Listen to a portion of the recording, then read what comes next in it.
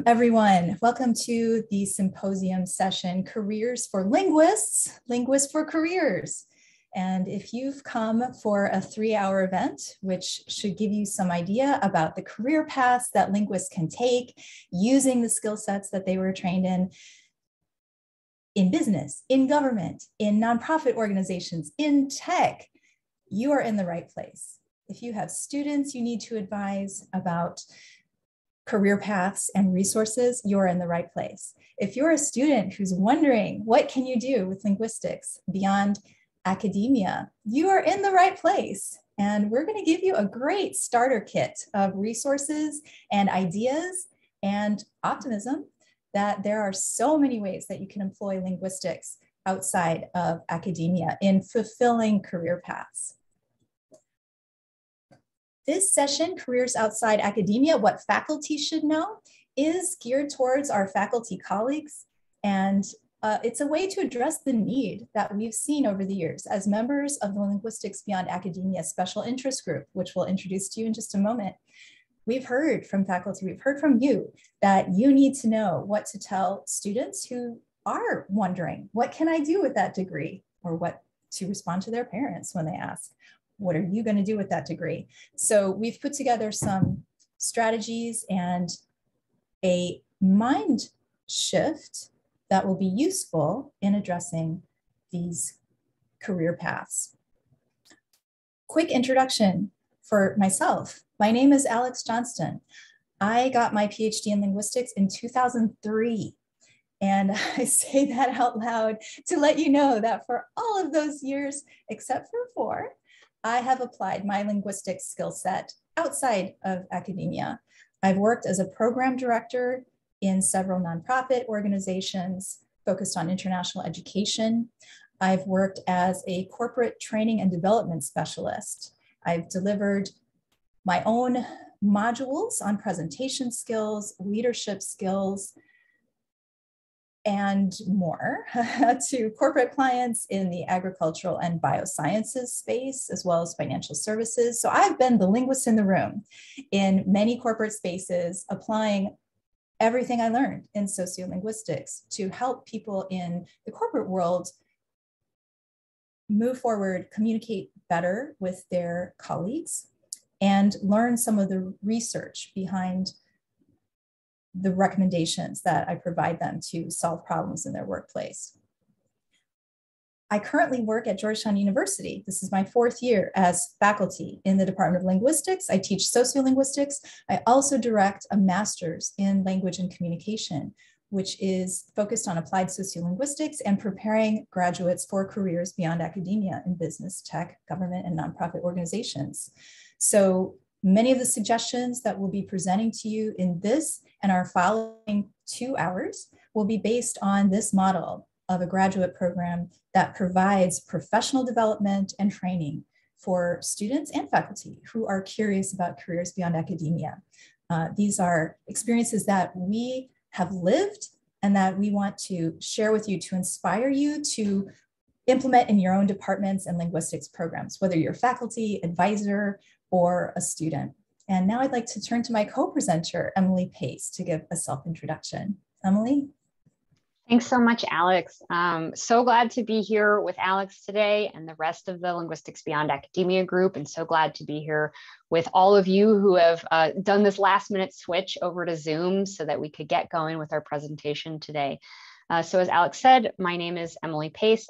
I also have a degree in linguistics, as is the point of our group. We're all linguists who work outside of academia. I have a master's degree where I had a focus on theoretical linguistics. My undergrad degrees were in French and in Arabic. So, got into linguistics through that language nerd route that a lot of us follow. I've had some previous experience working at nonprofits in the DC area, government association nonprofits and civic education.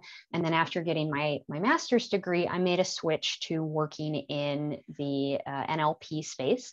So I work for a company called Expert System USA that provides natural language processing products and solutions to customers in the US government space. I'm the principal linguist, so I actually oversee a team of people with mostly linguistics degrees, but some with language studies backgrounds as well, who do the work of implementing the customized NLP projects that we deliver to our customers. I think I'll keep my intro there for now, and we can go ahead and move forward. And I'll tell you a little bit about the SIG. You know, who are we? What are we doing here?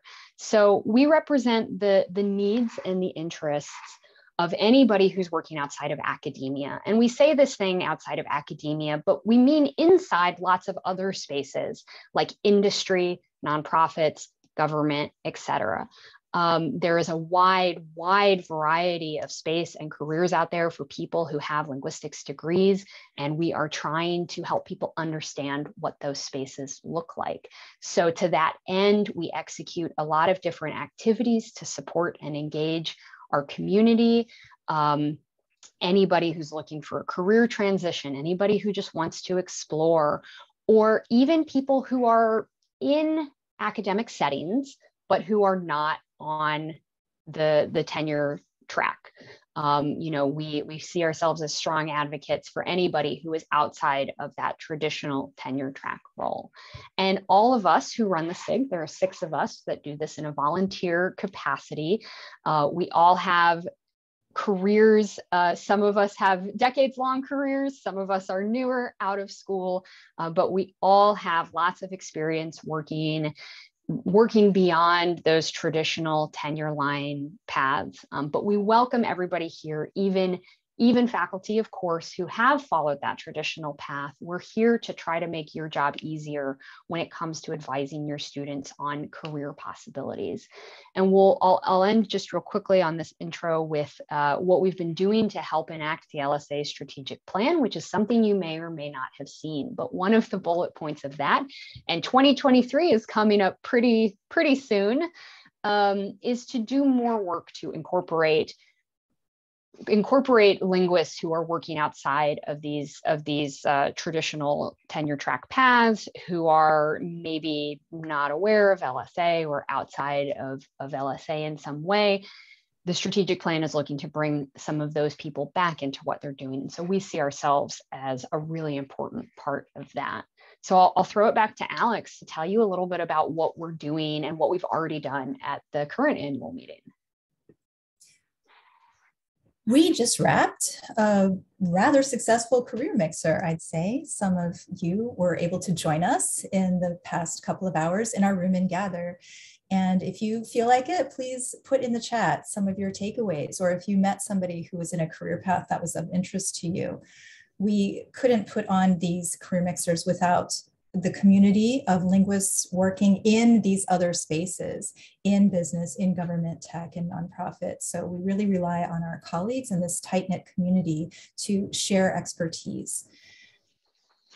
In the next 2 hours, just to preview our session for you, we will hear about the outcomes of the very successful July 2021 Linguistics Career Launch. You'll hear how we organized that first ever career boot camp designed specifically for linguists looking to position themselves competitively for jobs in these spaces. And then stay on for the 3rd hour. I'll be back with my colleague, Chris Stewart, and we will talk about the basics of job hunting for jobs outside of academia.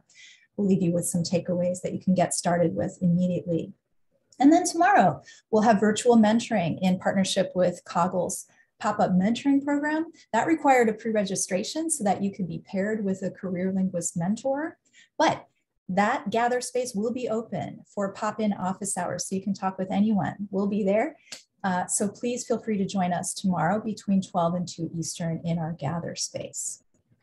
Look for the office hours room, and there'll be people there trying to direct traffic. Yes, and if one of our fellow SIG members could paste the link to the gather space with the password in the Zoom chat, just so people can have that. It's the same as the space for the mixer today, if you were able to attend it. So what specifically are we looking at today? You know, we framed this this talk as what faculty should know. And if you're faculty and you're here, we're so happy that you're here to listen. But if you're a student and you're here, we want you to stay because we want you to know what we're telling to your faculty, or what we think faculty should, how we think faculty should approach the job search process for their students and how they can best support you. And, you know, we're not trying to, if you're a faculty member who's here and you're a little bit nervous or maybe skeptical of this idea of, you know, having your students move outside of academia, because it's not a space that you maybe know a lot about if you haven't done that yourself. But we're not going to be framing this as a total radical readjustment, just trying to provide useful tips and useful ways to frame this that really will benefit you in the long run and really will help you as you move through advising students. And we're really going to try to hit on this idea that like anything has to be better than nothing. So if what your department is doing right now is not a lot in the way of support for students who are interested in pursuing those alternate paths, start with something. Even if it's one thing a year, your students will really appreciate that. And so a lot of what we're putting out in terms of strategies are going to be low cost or no cost, because we understand that for many departments, that is a huge hurdle.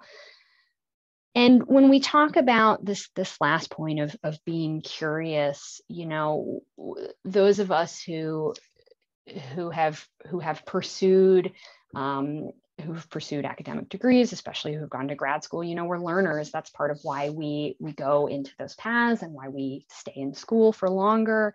And so we want to really try to frame this as a learning experience, and that bringing curiosity to the process is something that's going to contribute to that saving of time and energy. So I'll just hit real quick. Oh, Alex, do you want to go ahead and chime in on this one? Well, I was going to continue along the vein of reassurance for our faculty colleagues. We're really not asking for a radical readjustment of your worldview. I hope not. I think that this really will save time and energy if we direct you to some resources that you can use to then direct your students to resources. So we are not asking you to become an expert in all career possibilities or really any. Really, I view this as being kind of a traffic director.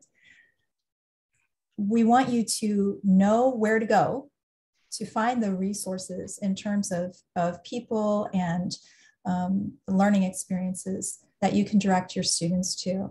And we're here to help direct you to those resources. So think of yourself as being that conduit through which this information and resource package can flow to your students. You don't have to worry about training your students to do a job outside of academia. You have enough to do already. Believe me, I know it's enough to train graduate students, especially to train a doctoral student over many years as an apprentice, as somebody who will become an assistant professor, perhaps. You don't have to train them to do those jobs in other spaces. Keep teaching them what you know, keep teaching them how to think. This is actually what employers outside of academia are looking for as well. They're looking for people who know how to think, how to communicate, keep teaching people how to write and communicate clearly, how to structure arguments, how to develop their pattern analysis and systems thinking. These are all things that you're doing as part of your curriculum already. So it's not about training people to do other jobs in addition to learning how to be a professor or learning how to function in the academic space.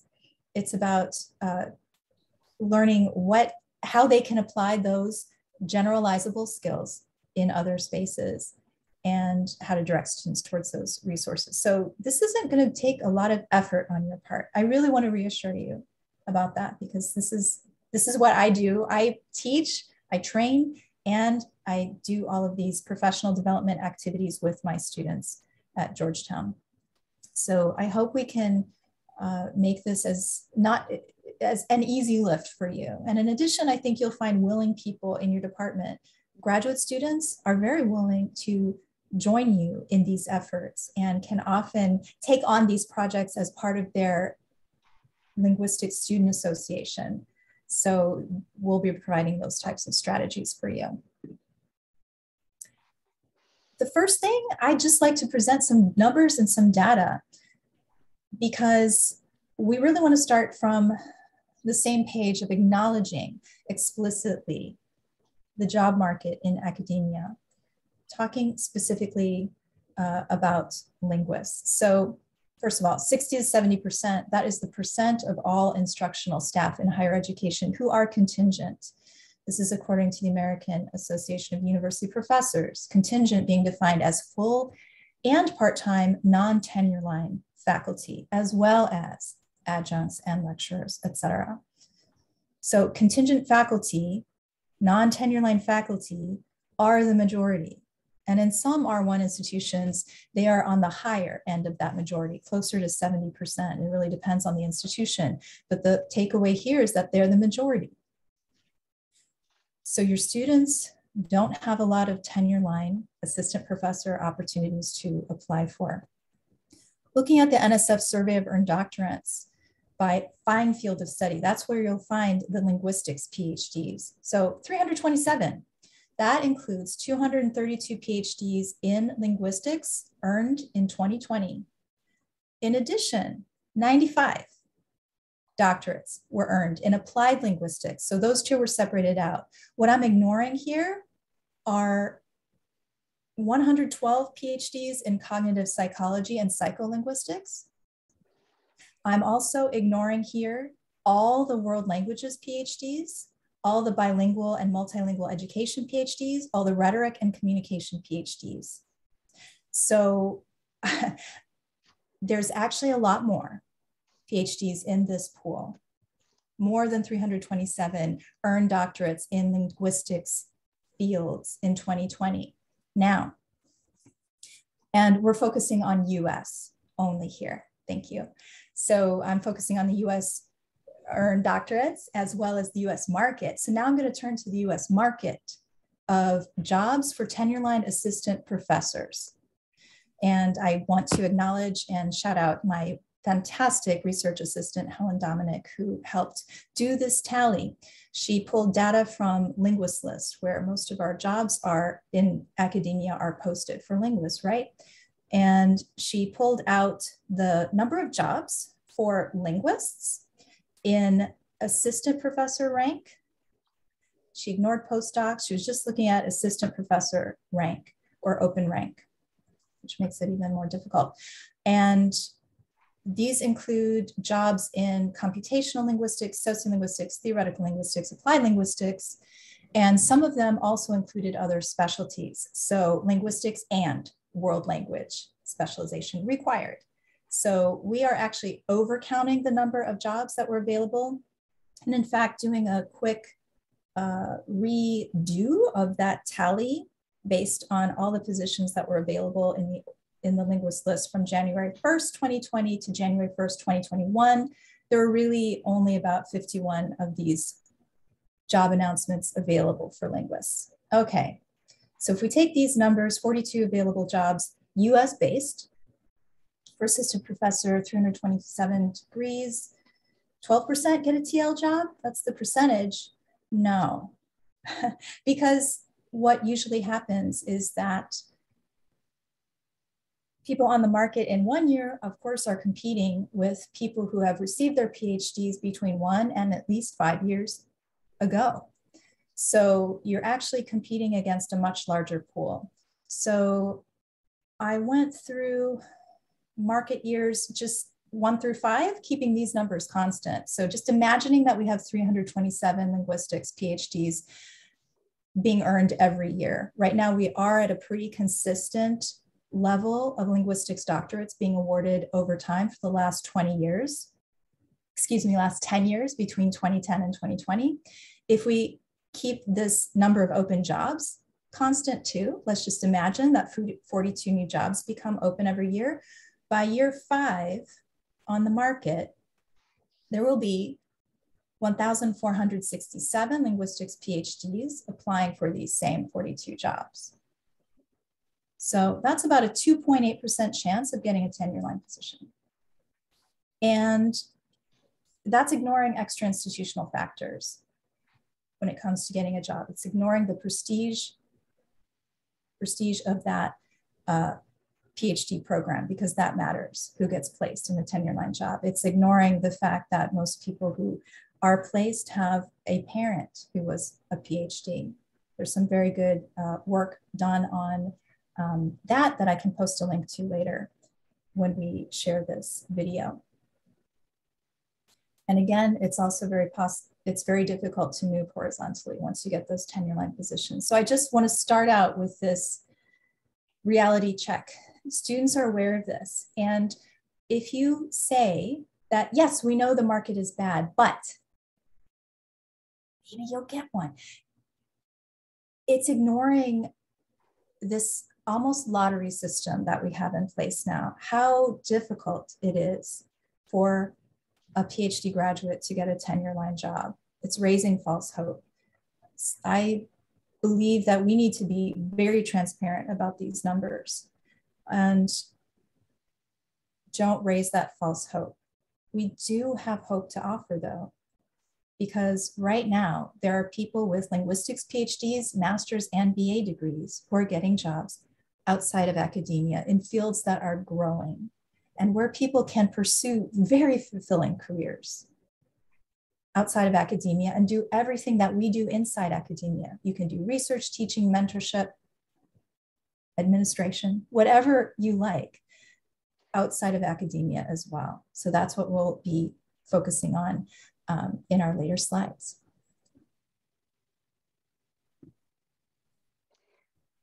So, you know, we brought up earlier this idea of like something is better than nothing. This actually started off internally as like something can't be worse than nothing. So, you know, just starting off with whatever you can to help your students. And the first thing is acknowledging those realities that Alex has just beautifully broken down and detailed for us. You know, telling your students that like you'll get it, you'll be that 2.8% is likely not going to be true, you know, based on the math, and is going to just be absolutely crushing if that's what they're being told, that they will be the exception. And so that's why we say starting off with checking in with your students in a non-judgmental way. And this is where we get to the idea of, you know, you don't need to know anything about jobs or job hunting or the job market outside of academia to be able to ask people questions, to ask your students, how is your job search going? What kinds of roles are you finding? And that's sort of, you know, just listening to the things that they tell you in response to these you know, very basic questions. If you're a student, we would add in a little bit of advice that Anne Kruk, who presented at our summer program, talked about, and you can find her video on our YouTube channel, where, you know, we absolutely understand in these conversations it's important to acknowledge that not all advisors are open to hearing this stuff. So, you know, if you're not sure if your advisor is open to your exploration of careers outside of academia, asking their other mentees, asking around to other students in the department to try to understand if they're open to that conversation, that can be an important step in initiating that as a student. And if your advisor is not supportive, seek out another faculty member or fellow grad students who are doing the same thing to talk to them and share what you're learning with them, to try to build that career community with your fellow students if you're not getting the support that you need from your faculty.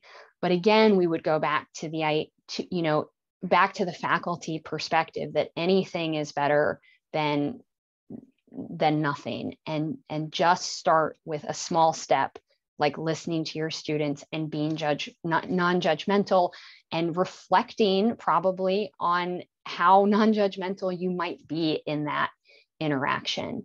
And the Ann Kruk talk that Nancy has just posted in the Zoom chat here from our YouTube channel has some great additional points about that that judgment side of it and that approach to it. So I think we can go on to start talking a little bit about some no-cost strategies.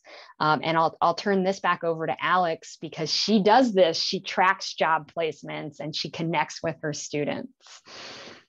Yes, I love this data. I have historical placement data for all of the graduates of the master's program I direct, going back to the beginning of that program, year one of that program. I've tracked them over time for the past 14 years. And this is incredibly useful data that you can also use to your advantage. And this is part of the time savings that will help you later. So track your graduates' job placements.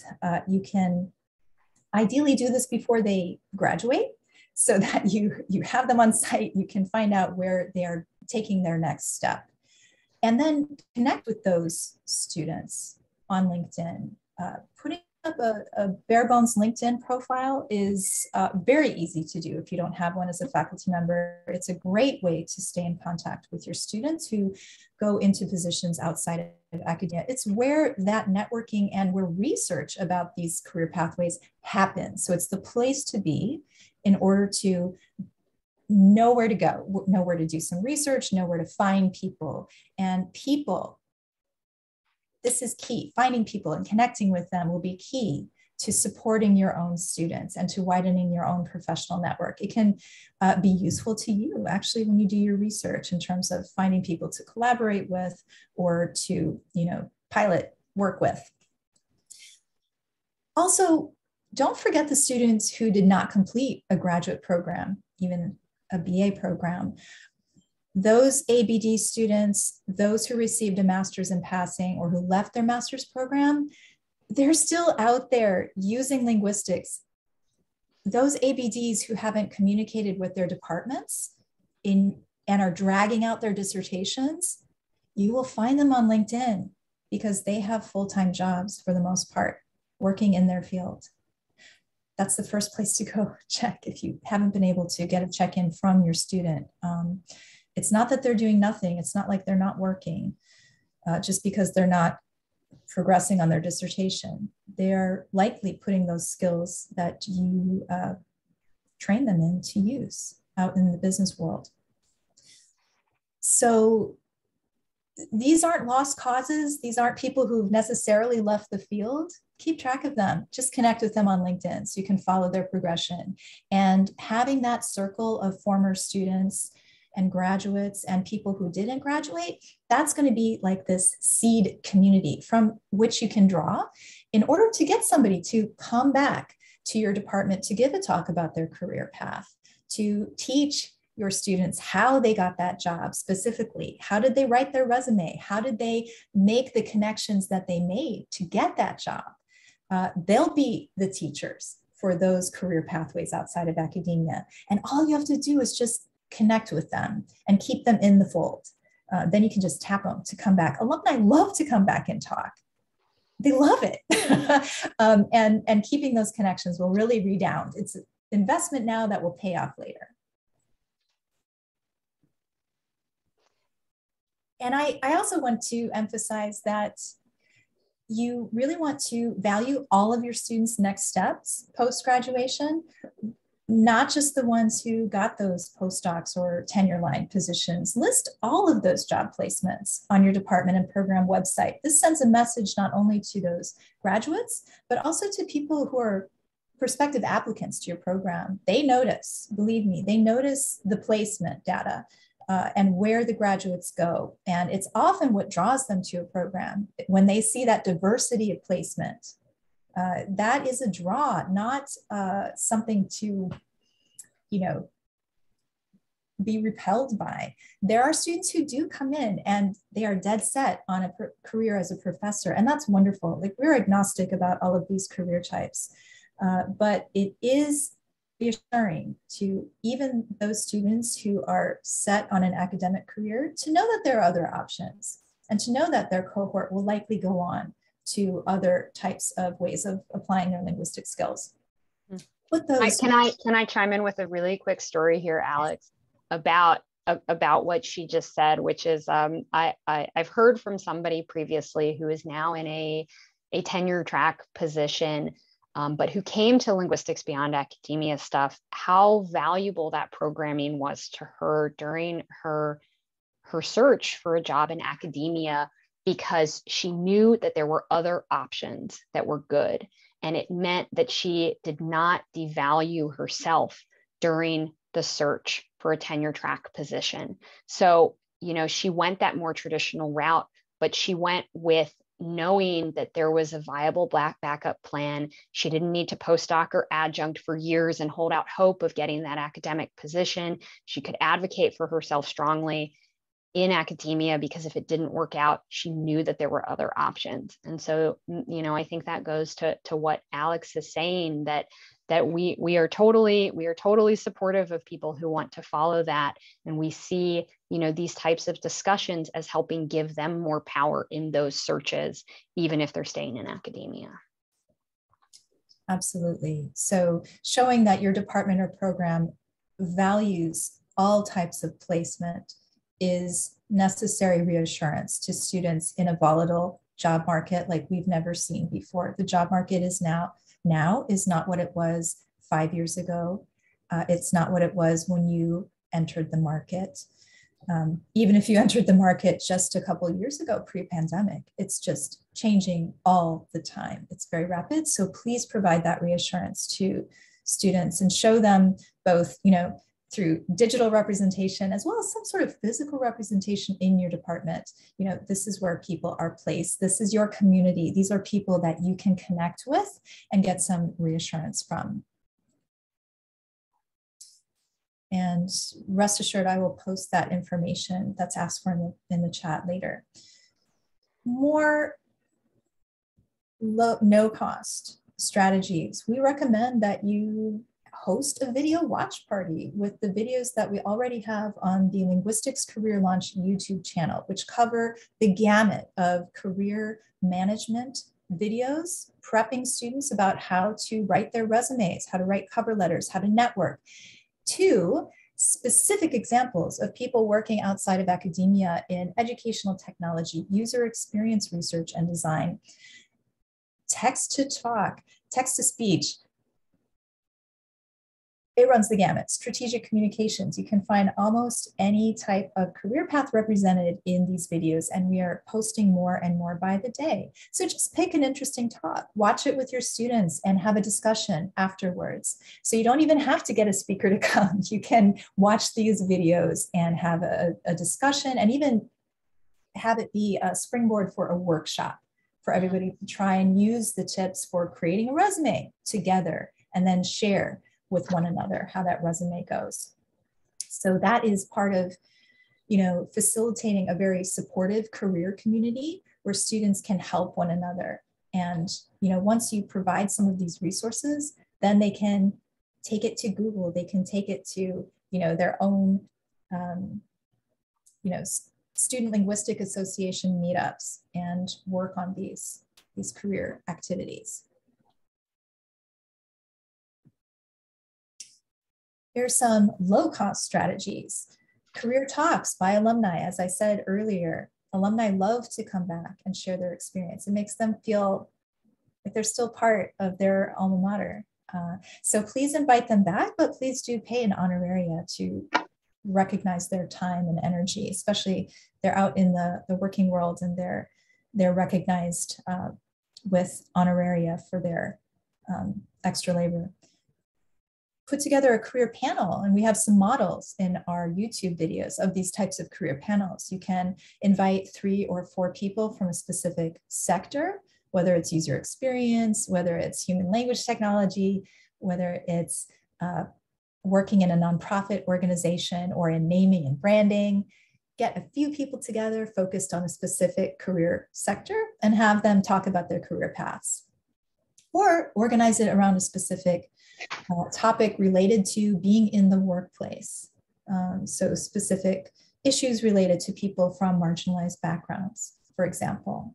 And then if you're feeling ambitious, look through your graduates, your people who got masters in passing, invite them to come to a career mixer if they're applying their skills outside of academia. Reach out to them on LinkedIn and have them join for a virtual career mixer hosted by your program. That's a very easy way that you can get people together to talk about strategies and to connect and, find their next step. Anytime you can widen a student's professional network, that increases the opportunity that they can learn more about different jobs, different pathways, meet new people. This is how you get a job, is by meeting people. And not only how you get a job, but also how those of us who are already in industry find new students to connect with, to bring into our companies and give them jobs. So just want to plug the another part of the reason why alumni like to come back. They like to meet the current students from their program and help bring those people into their own companies. And so we've hit on this a few times, and we're going to hit on it again because it's just so important to be curious in the career exploration process. Learn from your students. It is totally okay if you do not have this expertise. Why anybody would expect you to have expertise in something completely different, in a totally different realm, totally different types of jobs, and a different way of working, that does not make sense to me, at least. And we, so we want to encourage that, just like asking those questions, learning what job titles your students have. And all of this connects back to what Alex was talking about in terms of tracking students, connecting with them on LinkedIn. That helps you put together and information and pass that on to your students. So we'll go, Alex, if we could go to the next one. We want to talk a little bit about framing, because this is so important. Careers, and I'm going to read this as it is on the slide because I think this is so crucial. Careers beyond tenure line academia are not second best. They are not something to pity. They are not a necessary evil, and they are not selling out. Even taking out of this the realities of the academic job market, not everybody wants to be in academia, and that is also okay. And when it comes to your students looking for their career path and looking for jobs, their loyalty has to be to themselves. Their loyalty cannot be to their degree, to their department, or to their advisor. It needs to be to them, what they want out of their life professionally and what they want out of their life personally. If going outside of academia is going to provide an individual with the life that they want, because they're going to be able to live in the geographic area that they want to live in, that's, that is if that's their primary motivation, we really encourage you to be supportive of that and not say things like, oh, it's too bad that you're leaving, but to understand all of the personal reasons that people might make this other choice, from I can't find a tenure track job even though I would like it, to I just don't want to I think outside of academia is more interesting. Whatever their reasons are as an individual are completely valid. And we encourage faculty to support that, and students, if that's not what you're hearing from your faculty, connect with us, because we have a hugely supportive community of linguists who will tell you that it's okay to want something different from what your advisor is indicating. I'd like to also touch on that metaphor of leaving, which is so often used when, leaving. Leave, abandonment. Yeah, well, we tend to use this without thinking, but let's be mindful of that language and question those metaphors. I would say, when you're trained as a linguist, even up to our terminal degree of a PhD, if you get a job that's outside of academia, whether it's contingent, whether it's tenure line, you're not leaving. You're still part of the community of linguists. And also careers, we hope, are long. And that boundary between academic and alt academic jobs is actually kind of porous, well, especially on the contingent side of higher education, instructional staff positions, but you never know what will happen. A student may, start out with a career in UX design or conversation design, and then at some point be hired back into academia as a professor of the practice, as instructional faculty of some sort. There are ways to incorporate both academic positions and these other positions outside of academia and really have them weave into one another, have them become a synergy of experience and ideas. So remember, you're not losing people.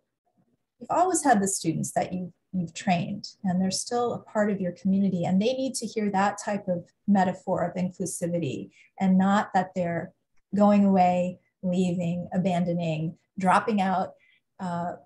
We want to keep them together with us. From some of us have been on that other side when we've taken those jobs beyond academia and felt that we weren't part of our academic communities anymore, and it can feel really lonely. So let's err on the side of inclusivity. And just try also not to take it personally as an advisor. It's not about you. It's the system, it's the structure, it's the academic market, it's the entire market of jobs and the economy that we have right now. So it's not a repudiation of you. It's not a rejection of you and all that you have learned and all that you have taught. Not at all. It's really the structure that we have. And it's also about that individual student and what they want and need. So they have gotten something from you as a faculty, as an advisor, that they will retain for their life and that they will apply. So, remember again that you're not losing them and they're not losing what you have given them. Again, like you never know when people will come back to academia. You don't. And you also, you never know how that can develop over time in terms of the relationships that your students will have to each other, and that they might, your students might reach back out to you in the future for help with finding other people to talk to. They're looking to hire somebody for their team, or they're looking for somebody to help with some specific knowledge. So what Alex is talking about is just this long-reaching, long-armed network that we think is so important for everybody to have, and that we want faculty to be building those, for themselves and for their students. Exactly. So again, keeping that very open mindset, the non-judgmental mindset now, and investing just a little bit of time, maybe setting up your LinkedIn profile or connecting with those students who have already graduated or left your program, that will pay off. And it's an investment in your long-term career as an advisor and as someone who can connect your students and keep building community with them. So with just the few minutes left before the hour, we're going to leave you with some resources, and we'll keep, many of these have been posted in the chat already. I want to just remind you that at your own universities, you have many career centers, possibly, at least you'll have one career center. You'll likely have an alumni career center. Make use of those resources, familiarize yourself with them. You can often direct students to those resources. They don't make use of them from day one. So encourage them to, tell them to build in time for professional development and familiarize themselves with career centers. Tell them to make use of Handshake, which is a job application portal that is offered through many universities. Tell them to explore Firsthand, which was formerly known as Vault. That's a place to research careers and positions, and what positions are exploding in popularity and growing, and what positions are shrinking. And also get them to start their own LinkedIn profiles and start building that community. So for some takeaways, please just be open to any kind of application of linguistics, even if it's not something that you're familiar with yourself. And think that in the big world of employment, they might be the only linguist on a team or in a company. I've been that person before many times. So think of those lone linguists out there as being ambassadors for our field, and doing some of that work for you in terms of learning about these careers and then conveying that information back to you and your department and program. And again, please be agnostic about those career paths in terms of being non-judgmental. There's no objective better or worse. It's just fit for that student. And do what you can and be curious. I would love to open this up for some discussion. So if you want to unmute or wave your hand, we'd love to get to questions.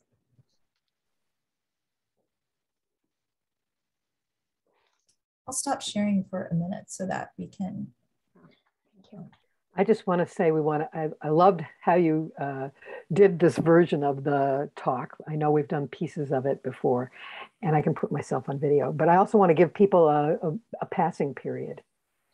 And I know we have invited comments in the chat and haven't gotten a lot of traction. Maybe everybody's here for the duration, and that's great.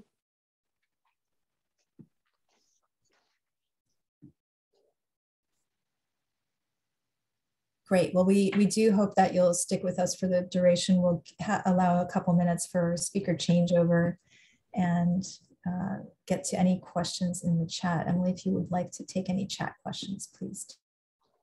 I did see one question earlier, which is what's the best way to contact people? LinkedIn. So if you're interested in connecting with any of, with Alex or myself or any of the panelists you've seen today, find us on LinkedIn. And it's always great when making a LinkedIn connection to personalize that note and say, hey, I saw you give this talk. I met you at this event. That'll help reinforce that network that you're trying to build. And it looks like we have a question from Brendan. Yeah, you want to go ahead? Absolutely. Thank you very much. I do apologize. I missed the first 30 or so minutes because I couldn't find the Zoom room thanks to the non-streaming part. So thank you for re-putting those in. Finally, the chat showed up. So I am sorry I missed the first half of this, but this is awesome. I don't have a question. I'm just really pumped that this is here, which is I literally waited 30 minutes refreshing. I'm like, come on, surely it's gonna work. We're really pumped that you're here. So yeah, I just everything that you're saying, it's very much, I think the narrative, and I really appreciate everything you had to say of the narrative must change, right? The job market is so distinct. And so I think it's really exciting, right, that y'all are putting this out there. And I think it's up to us in the programs, right, to change that narrative. And I think, like you said, I know at Georgetown, y'all are awesome at discourse analysis, among many other things. But yeah, the language that we use when someone goes outside of that, yeah, I think it's really important. And not just, I don't want to be agnostic. I want to be super excited when they go into industry. So I just want to say thank you all for everything you're doing. And yeah, I'm excited to be here. Sorry I was a little late. No worries, Brendan. We'll make sure that you get the recordings and we'll connect later too. Yeah, the recording will be added to our YouTube channel under Linguistics Career Launch. So if you would like to check it out later, if you missed part of it or come revisit the conversation that Alex and I have had or the other sessions, that'll be on our YouTube channel. And you can access our slides now because we've shared a drive link that has the slides for all 3 hours of our symposium today. So if you are curious about what we talked about in the beginning, you can, all right, good, you got it. Great. Any other questions or comments? I'll add just one thing about the slides for people that might be helpful, because it seems like people have gotten that link to the drive that deck has our website, YouTube channel, email, ways to connect with us. So definitely check out that deck. Yes, we can definitely repost the slide link. And it looks like Valerie has a question. Well, I suppose it's more of a comment, but for those numbers that you shared were really illuminating. And I think,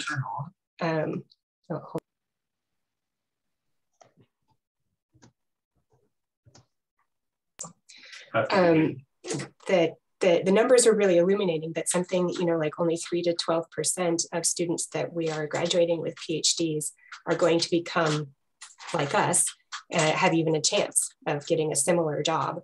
And I think that, those of us who got our jobs in the last few years are well aware of this, but our older colleagues had a much better situation and they may not be aware of this. And so like having kind of those numbers to help encourage our colleagues to look at things differently, that it's something that's really important for departments to, as a part of mentoring, that that we and our older colleagues need to learn what the situation is really like, so that we can advise our students better and shift the way that we think about what's an important job, a good job, that non-tenure track is not second best and selling out and those things. We can't possibly expect all of our students to be in that 3%. So we have to, so thank you for digging up those numbers. Thank you. That was my math, and I take responsibility for it. It was an intentional undercount of PhDs and an intentional overcount of jobs. So the numbers are actually even smaller, but it is a very different job market. And I also am not counting failed searches. That happens. I think studies that were done there was a study done on humanities that showed, some like a third of jobs ended up in a failed search. So we have to account for that as well. And I'm just going to make one plug to Valerie's point about trying to change, the minds of other faculty members. I'm going to add a couple of posters that we've put together previously to that Google Drive folder, a poster about how to talk to students about careers and a poster on how faculty can improve the job search process. We put those together in 2019. They're still relevant today. And so if you're faculty looking to make some change, we recommend using these posters as one of the tools available to you. They're still relevant today, except of course, we chose a format and technology that was designed for being together in a hallway. That's true. that is true. So other than the pandemic, all of the advice is still relevant. Content is good. The content is good. The content is great.